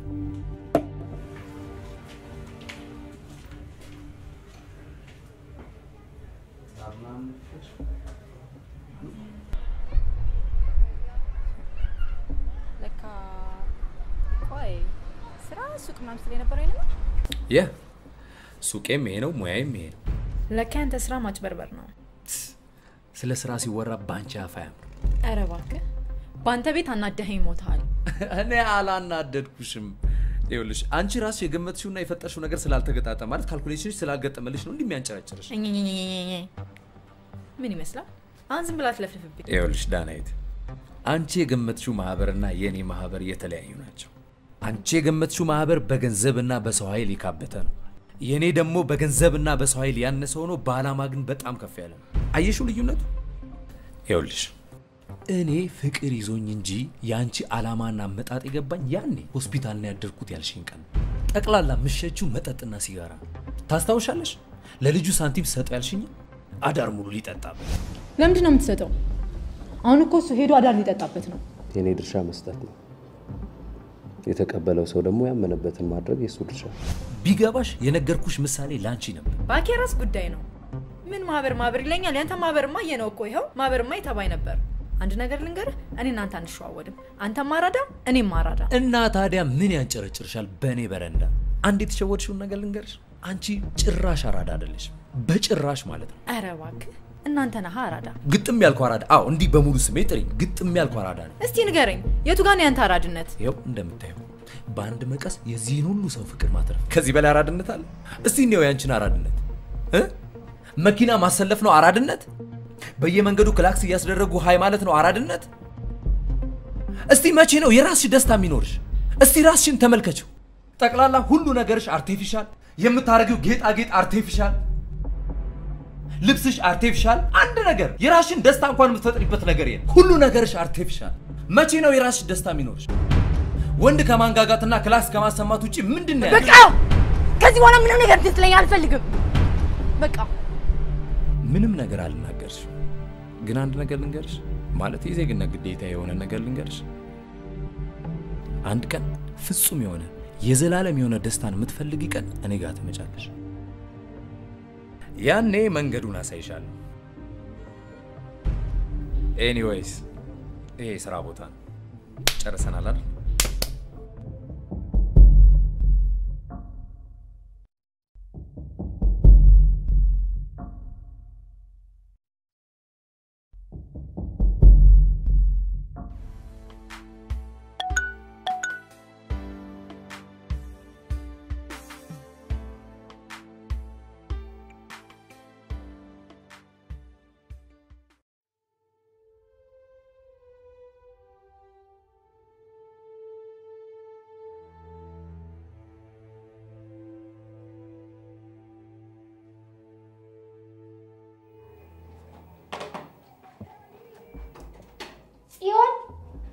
ጽዮን አቤት።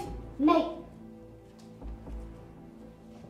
አንቺ ለካ ከማንም ሙጀሊያን ኮተታም ጋር ሄዳችሁ እየተጋደማችሁ ነው። እንኳን ለኔ ለራሳችሁ መሆን ያቃታችሁ። አንቺ ደግሞ ምን እንደሆነልሽ ነው የምትፈልጊው? ቆይ ምን ላድርግልሽ? እሺ ምንድነው እንደሆነ የምትፈልጊው? ዝጊ ደግሞ ታፈጫለሽ እንዴ? ለራሳችሁ ብዬ እኮ ነው። እጭ 10 ጊዜ ለራሳችሁ አትበይ። ለኛ ካሰብሽ ታዩ። እኛ ህፃን አይደለንም። እሺ እያንዳንዷን ነገር አመዛዝነን ነው የምናደርገው። ህፃን ባትሆኑ ነው ከማንም ሙጀሊም ጋር እየተጋደማችሁ። ከማን ጋር ስጋደማይ? ዝጊ አንቺ ከኔ ጋር ትካፈጂ። አላበዛሽም እንዴ? የራስሽ ጉዳይ ነው። እሺ እንደውም አስረኝ ቤቴ እያልሽ ከምትጨቀጭቂኝ አንቺ ጋር ያለውን ገንዘብ ስጪ፣ እንወጣልሻለን። እሺ ምንድነው አክስቴ? ተረጋጉ እንጂ። ዝጊ አንቺ እኔ ጋር ትሰሚያለሽ። 5 ሳንቲም የላችሁ። እስከዛሬም ስትፈለቅጡት የነበረው የኔ ነው ገንዘብ ነው። አሁን ቤት የለቃችሁ ውጡ። ውጡ፣ ቤት የለቃችሁ። ምንድነው ያልሽ? እኔ ጋር ምንም ገንዘብ የላችሁ ነው ያልሽ? 5 ሳንቲም የላችሁ እንጂ እሱን ገንዘብ እንዴት እየሆንኩኝ እንደማመጣው ታውቂያለሽ? ለኔ ምን ማለት እንደሆነ ሲገባሻል? ሰሚኛለሽ? ከሰጠውሽ ገንዘብ ላይ 5 ሳንቲም ሽራፊ እንኳን ብትጎል እንዴት ሲጥ አድርጌ ነው እሺ ምደባሽ?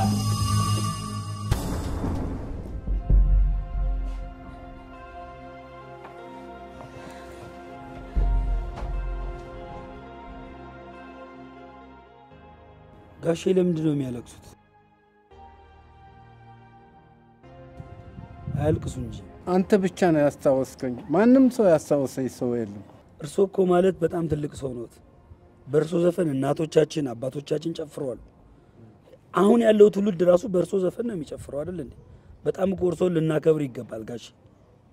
ምን እዚህ ሀገር ያ የእርሶን ዘፈን የዘፈነው ልጅ መጥቶ ጠይቀውት ያውቃል? አስፈቅዶት ያውቃል? ምንም ጠይቆኝ አያውቁም። ምንም አይቼውም አላውቅም፣ አይቶኝም አያውቁም። እሱ የእርሶን ዘፈን ዘፍኖ ኮረላ ይዞ ከተማውን ይሽከረከራል። እርሶ እዚህ ኮሬ ላይ ይጫወቱበታል። ግደለም በሰማይ ያገኛታል። እርሶ እኮ ማለት ጋሼ ለስንቱ ሙዚቀኛ ዜማ የደረሱ ግጥም የጻፉ ትልቅ ሰው ነዎት። ስንቱ አይደል እንዴ በርሶ ዘመን ከተማውን እየረበሸ ያለው? አንተ አስታውሰኝ መጥተሃል። እግዚአብሔር ይስጥ፣ ጤናና ሀብት ይስጥ፣ እድሜ ይስጥ። ቆይ እንደው ማናግረውት ነገር ይኖራል። እሺ ጋሼ። እሺ ይኸውልህ ጋሼ ይሄ እኮ በጎ አድራጎት ነው እንጂ ሌላ ምንም ዓላማ የለውም። ተናገርኩ እኮ የኔ ጌታ። ያንተን ሀሳብ መቼ አጣሁት? እኔ ምንም አስቤ አይደለም። በቃ ቢያንስ መተው ጸጉር ቤት መቆረጥ ስለማይችሉ እንደርሱ ያሉትን ደካማ ሰዎች መጥቼ ጺሞን ጸጉሮን ላሳክሎት ልርዳዎት ነው ያልኩት። ጀለሴ ከተነካ እኮ ይቀራል። አራዳ ላራዳ አሉ። ቆይሽ ምንም መስሎት ነው? በጸጉር ሰበብ መቀስ ኩላሊቴ ልታወጣ ነው። እኔም ይሄን ፈርቼ ኩላሊቴን ቀብድ በልቼበታለሁ። አትልፋ።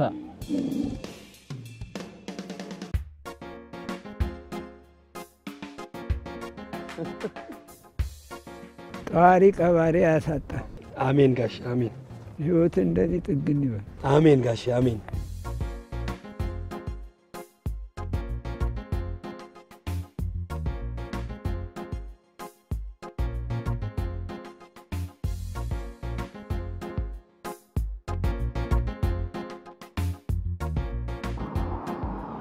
ወይሽ ካልሆነ አክስቴ ይቅርታ ጠይቀናት ቤት እንግባ። ከሷ ቤት ሰላም የምፈራው ጎዳና ሰላም እየሰጠኝ ነው።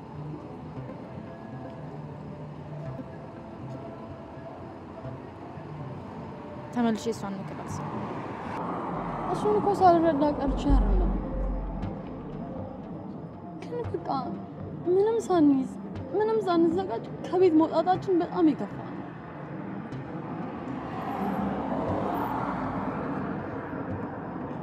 ለካ አንቺ ወደሽ አይደለም የምታጨሽው። ከናች ኪስሽ ውስጥ ሲጋራ ካለ ስጭኝና ልጭስ። ምንድን ነው ያልሽኝ? አዎ ልጭስ።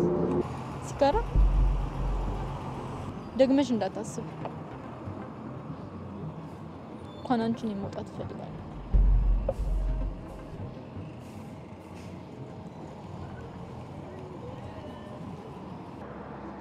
እናት እስኪ ያላችሁን ተባበሩ። ይኸውልሽ የኔ እህት፣ እኛም አሁን ያለንበት ከአንቺ ህይወት አይተናነስም። እንደውም አንቺ ከኛ ሳትሻይ አልቀረሽም። አይን አውጥተሽም ቢሆን ጠይቀሽ ታገኛለሽ። ደግሞ ብንሰጥሽም ሄደሽ ልጠጭበት ነው አይደል? በቃ አሁን እሺ ዞር በይ ካጠገባችን። ማንም ሰው መርዳት ይችላል። በመርዳት የሚገኝ ደስታ በምንም አይገኝም። የደረሱለት ሰው ሲስቅ ማየት ከምንም በላይ ያረካል። ይቅርታ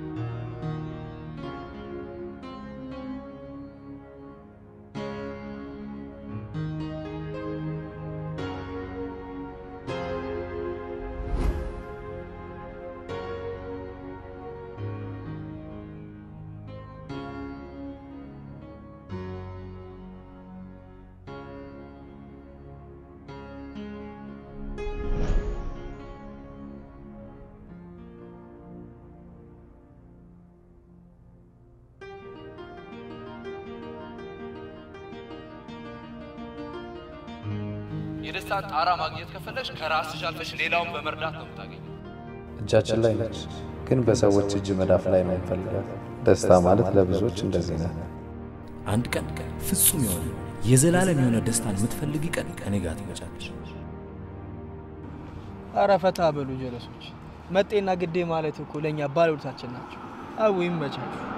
አረ እንዴ ጋይስ አቦ ቦሬ አታደንቁራቸው። እነ መጤ እኮ ሀሳቦቻችን ናቸው። ኧረ መጤ በቃ ይኸውላችሁ ጀለሶች፣ እርባቸው ምናምን ሊሆን ስለሚችል ያለንን ጨላ ወረድ ወረድ እንበልና ቡሌና ምናምን እንትን እንበላቸው። ምን ታስባላችሁ? አብሽር ጤና ያላችሁ እስኪ ያላችሁ ጤና ያላችሁ እስኪ ያላችሁ ጤና ያላችሁ እስኪ ያላችሁ ጤና ያላችሁ እስኪ ያላችሁ ባለው ብር እንትን ይበሉና ቡሌና አልጋ ምናምን ይያዝላቸውና አረፍ ይበሉ። በጣም እናመሰግናለን። ግን አያስፈልግም። እስከ ዛሬ ድረስ የፈለግነውን በልተን የፈለግነው ላይ ተኝተን አንድም ቀን ደስተኛ ሳንሆን ኖረናል። በቃ እኛ አሁን የምንፈልገው ይሄንን ፍቅር ነው። ማለት ደስታችንን የምትፈልጉ ከሆነ ብሩን ወሰዱትና በጋራ ዘና እንበል።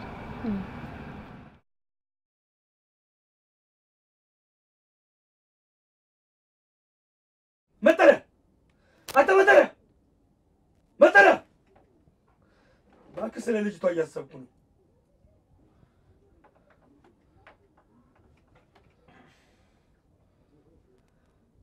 ምን ነው? ምንም ማስበው ስለሷ ነው። አንተ ነህ ምን አይነት ሆድ እንዳለኝ እያወቅ እዚህ ማልወጣው መከራ ውስጥ የከተትከኝ አንተ ነህ። ምን አደረገኝ? ከጫማ ጠረን ወደ ሴት መዓዛ ባሸጋገርኩ ነው እንደዚህ የምትለኝ? ኧረ የጫማው ጠረን ይሻለኝ ነበር። ወዳለች ልታገኝ ትፈልጋለች ገለመሌ ምናምን ብለህ ይሄው ማልወጣው አዘቅቱ ውስጥ ከተትከኝ። አሁን እንዴት ይሄው አይኔ ላይ እሷ ነው የምትታይ? ምንም በቃ ማረገውን አላቅም ያለሁት። እሺ ቆይ ምን ተፈጠረው? ምን ሆንክ? ምን ያልተፈጠረ ነገር አለ? ይሄው ዛሬ የሰው ጫማ በልብስ ክር ሰፋው። ሰውየው ሊገለኝ ነበር፣ እጄን ሰፋው። በቃ መሰለኛ። ለምን በመሰለኝ ታወራለህ? አረጋግጥ አታወራም? መሰለኝ ስትል ትንሽ አታፍርም እንዴ? ይሄው ላብድል ነው በቃ እሷ ነው የምትታየኝ አይኔ። እሺ አሁን እንዴት ልተኛ? እንዴት ልተኛ? ለምን ታረጋለህ መሰለህ?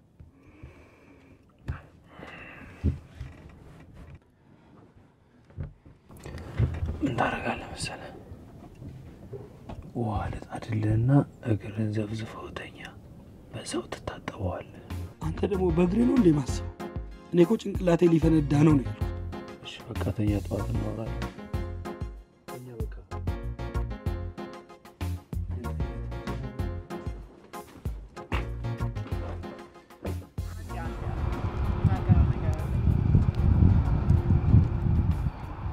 መጠሪያ በጣም ጥሩ ሰው እሱ ሁልጊዜ እኔ ደግሞ በጣም ብዙ ጊዜ በተደጋጋሚ ያስቀይማል። እናንተን እንደሚወዳችሁና በእናንተ እንደማይጨክን ስለማውቅ ቅር ካላላችሁ በስማችሁ ይቅርታ ልጠይቀው። እኔ ልስፈንላቸው ደግሞ ጥፋቴን አምናለሁ። አዎ በድያለሁ። እንዴትስ እንደ ፍሬ ማረኝ እልሃለሁ። ጨንቆኛል።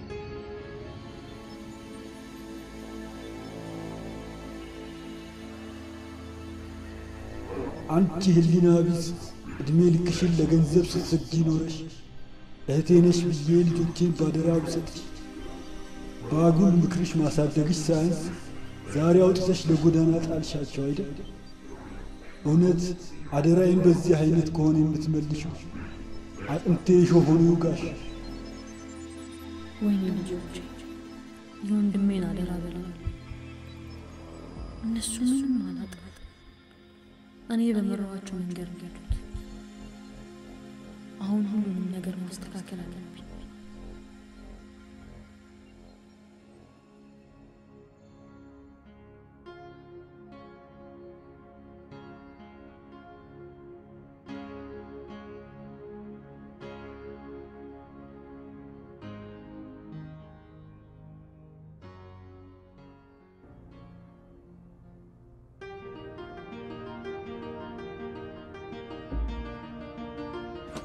ዘራፍ እጅ ማፈጠሽ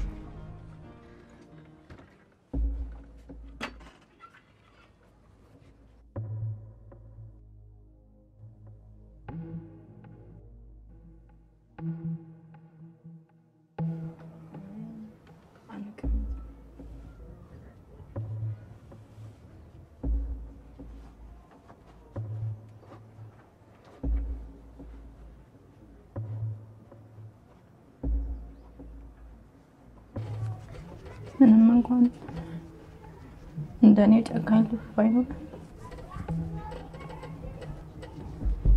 አጠፋው ጥፋት ይቅርታ እንደማይገባኝ ግን አውቃለሁ።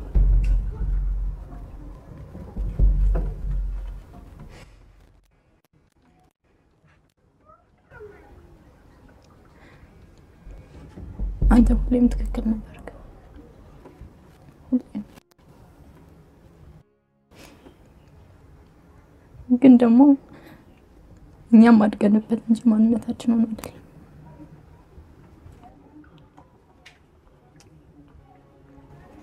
ዛሬ እንደ ትናንት አይደለም።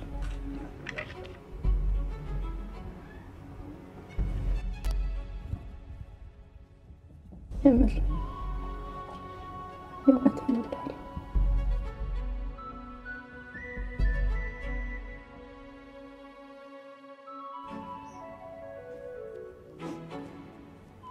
ግዴ አታሰፋኝም? ቀላል ሰፋሻለሁ አግኝቼ ነው እንዴ?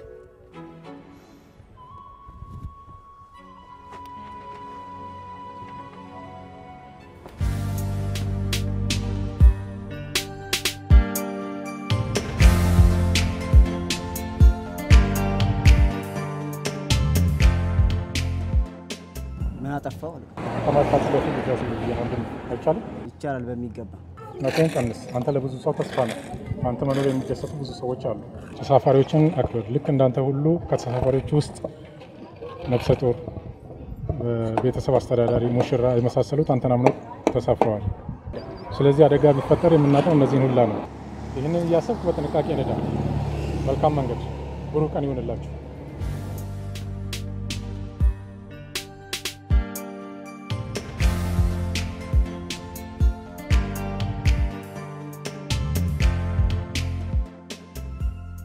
ገንዘባቸውን ሴት በማሳደድ የማይረባ ነገር ላይ የሚያውሉትን ወንዶችን ወደዚህ ማህበር ማምጣት ከባድ ኃላፊነት አለብን።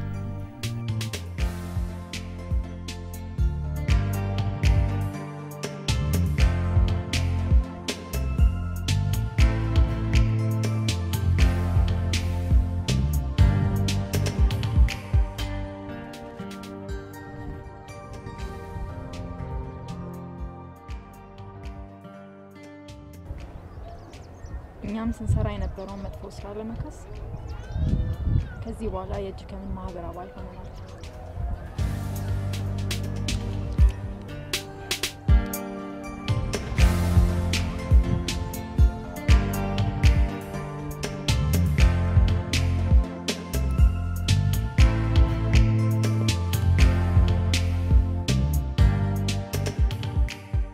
አባ ይሄው ዛሬ አላማችን በሰው ዘንድ እየገባ ነው።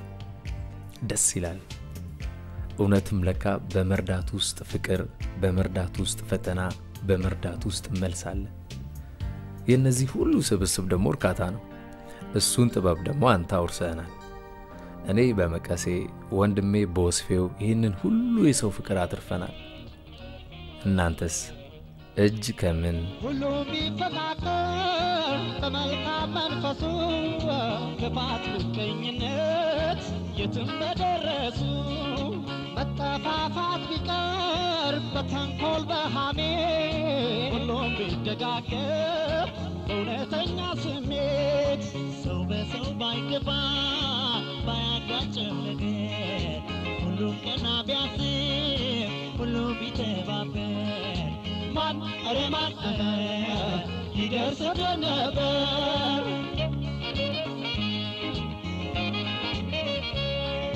ቢማማ ቢረዳዳ ሁሉም በአንድነት ቢማማ ቢረዳዳ ሁሉም በአንድነት ቢማማ ቢረዳዳ ሁሉም በአንድነት ቢማማ ቢረዳዳ ሁሉም በአንድነት ያም ቢተባበር ድህነት አልነበር ያም ቢተባበር የት ይደረስ ነበር።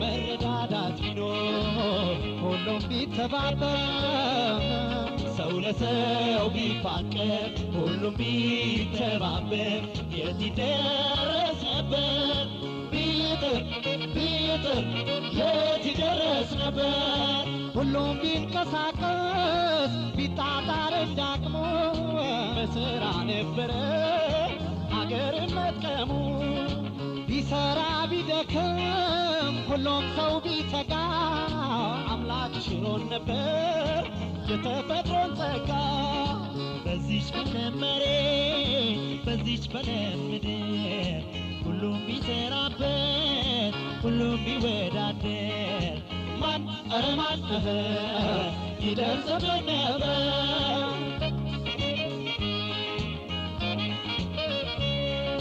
ቢጣጣ ቢረዳዳ ሁሉም በአንድነት ቢጣጣ ቢረዳዳ ሁሉም በአንድነት ቢጣጣ ቢረዳዳ ሁሉም በአንድነት ቢጣጣ ቢረዳዳ ሁሉም በአንድነት ያም ቢተባበር መጠቃት ባልነበር ያም ቢተባበር የት ይደረስ ነበር